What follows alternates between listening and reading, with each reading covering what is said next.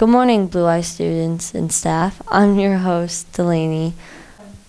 Hi, and welcome to weather. For today, we have a high of 52 and a low of 32.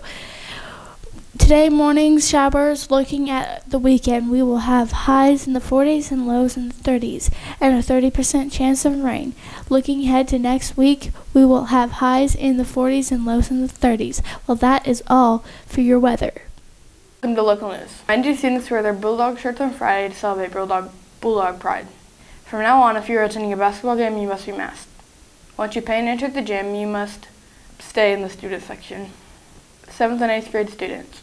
Slushies are available in the cafeteria for $1. Please pay one of the ladies in the cafeteria.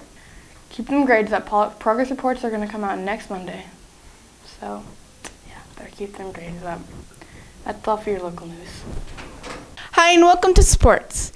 Congrats to the boys over their wins Friday over the Cassville Wildcats. Nice job.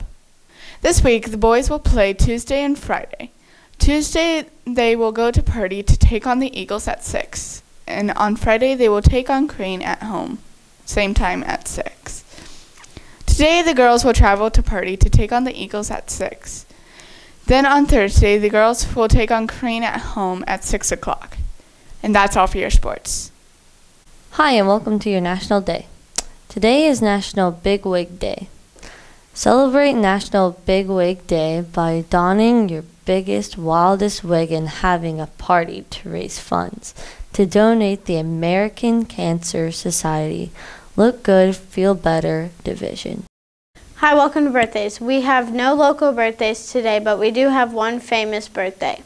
1981, Alicia Keys, American singer-songwriter, known for her songs Fallen, Where Do We Go From Here, and Underdog. Born in New York City, and that's all for your birthdays.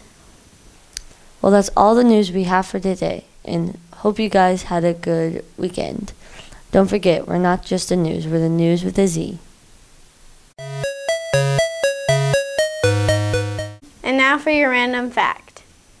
Most Disney characters wear gloves to keep animation simple. Walt Disney might have been the first to put gloves on his characters, as seen in 1929's The Opry House, starring Mickey Mouse. In addition to being easier to animate, there were other reasons they opted for gloves, and that's all for your random fact.